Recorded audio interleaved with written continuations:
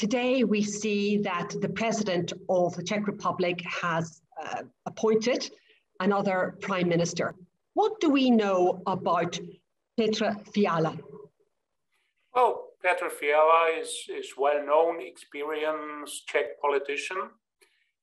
He was already member of one of the former governments, and he chairperson of the Czech, I would say, Conservative Party, which leads the coalition which made an agreement that they would like to govern the country.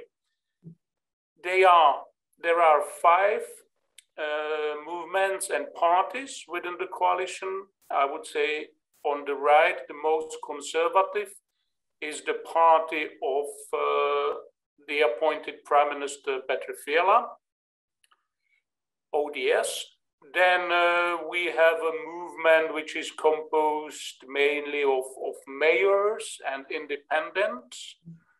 Then we have a smaller liberal party, Top 09. And we have pirates there, although they have only 4 members of the parliament. Is this a stable coalition? Well, it remains to be seen. Well, the logic behind cementing this coalition was to bring a change to the Czech Republic, to topple the populist Prime Minister Andre Babis. And of course, there may be some differences between conservatives and liberals within the coalition, but I think that the bottom line is that they want to be responsible and bring the changes which will move the Czech Republic again into the family of normal, regular European countries. Because with a populist Prime Minister and populist President, it was not the case. Fiala's party is part of the ECR group, and we've seen to a certain extent in all parties concern about the rule of law in Europe. Some countries more than others, but at the moment, one of the biggest concerns is Poland, where we see the independence of the judiciary very much under attack. He is part of this group. Does he share that perspective? Do you think that he will stand by his Polish colleagues and the ECR group, or will he take a different position that defends the rule of law? Well, Petr Fiala seems to be I would say, realistic person and someone with good intentions. And I think that his view on the situation in Poland and in Hungary is reasonable, as he is himself. But there is a certain legacy in the party of the former chairman Václav Klaus, who was prime minister and president, and he was strongly against Euro, then against the European Union, and so on. And it still hangs over the party. And there is still a quite, I would say, strong part in the party, which is represented also by MEPs who are part of the ECR group, who think that what happens in Hungary and Poland is just the case for the two countries, and it has nothing to do with the European values, rule of law, and so on. I think that at least I hope that Mr. Fiala will gather strength to transform the party along the lines of regular European right parties on the right, like CDU in Germany, for example. And they will clearly stay behind those who would like to see all member states to observe to the rule of law and other commitments. So I think that also when Mr. Fiala will meet his counterparts within the European Council, that it reinforces him and it helps to shape his views on that issue. Mm-hmm. I'm just wondering, the recent fine applied by the European Court of Justice concerning the coal mine in Poland that is on the border with the Czech Republic, has that affected the Czech perspective? Well, I don't think so. It's a huge bilateral problem, and the European Court decided how it decided, that the Polish side should close up the place, and when it did not happen, the Polish side was fined. But I think that those who think that Visegrad and the national governments are untouchable, they are not affected by the bilateral dispute on the mine. And those who think that rule of law should apply everywhere, especially within the EU, they are not affected either. So I think that also Mr. Fiala's party, although the biggest one, is just one party, one part of the 5 members coalition.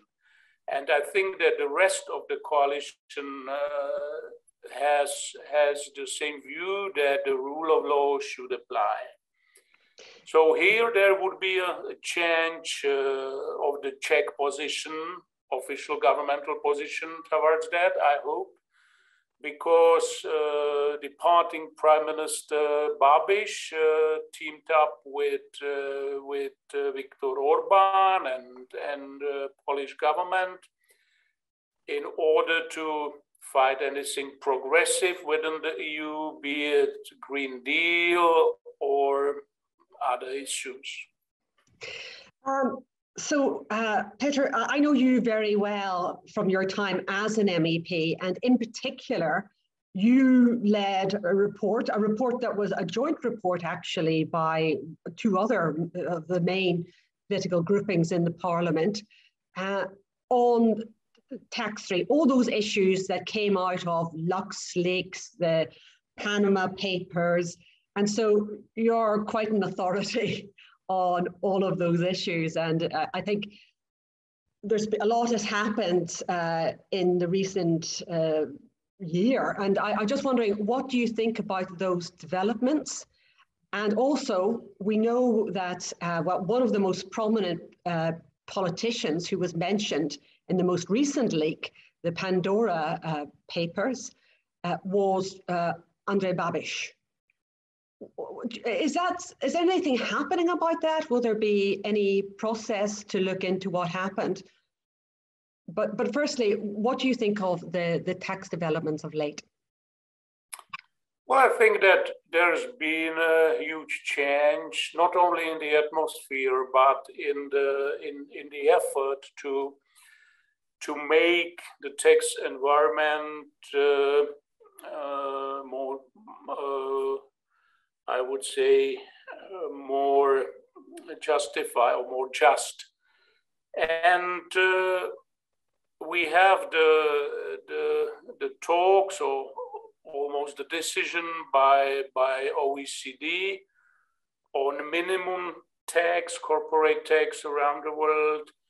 And there is a huge effort in the EU to eliminate problems related to tax avoidance and tax evasion. So thanks to the revelations by journalists, and there were many of them, I think politicians realized, also under the pressure of people, that they must do something. And it was the European Parliament, first of all, then the European Commission, and many of the member states. And of course, there are some member states who still do not have their homeworks done, so they are, I would say, delaying the efforts. But the pressure is enormous, and sooner or later the situation will be significantly improved, I'm sure. And on former Prime Minister Babis? Oh yeah, well, what I've read in the press was a suspicion that he might have tried to avoid paying taxes in France, but one should know all the details, and I think that the French authorities and the US authorities as well, because the US entity was involved, will investigate it all, and they will behave accordingly. Yeah. Perhaps, well, on the issue we started with, and that's Mr. Fiala's government, or the new government, I think that there are a number of issues which make life difficult for the new government. Not only that they are coalition of five, because there is still the president of the Czech Republic, which he and his aides and collaborators, they behave unscrupulously, and they do whatever they want, regardless of the constitutions and how the head of state should behave. That's one problem. The other is public service, because it's after this government, or during this government, it was very, very weakened, and a number of people who were loyal to the Prime Minister were appointed, and not on the basis of their qualifications and quality. So, and it's very inefficient, the public service. So that's second issue. Then the only opposition in the parliament, in the House of Commons, will be either populists or extremist parties, which is also difficult, because every mistake by the government will be used by them. And in this respect, there is also broader dimension that opposition in Hungary, for example, so in Poland, they want to team up and build broader, larger coalitions. And if the Czech Republic's coalition is success story, it will reinforce them, it will help them. But if not, on the contrary, it may very well reinforce the populists. So the responsibility is not only for the Czech Republic, but I would say broader. And there is quite a legacy after the departing government. First of all, there are pressing issues like COVID, pandemics, the energy prices, and not only energy, and the huge budget deficit. So these problems are enormous.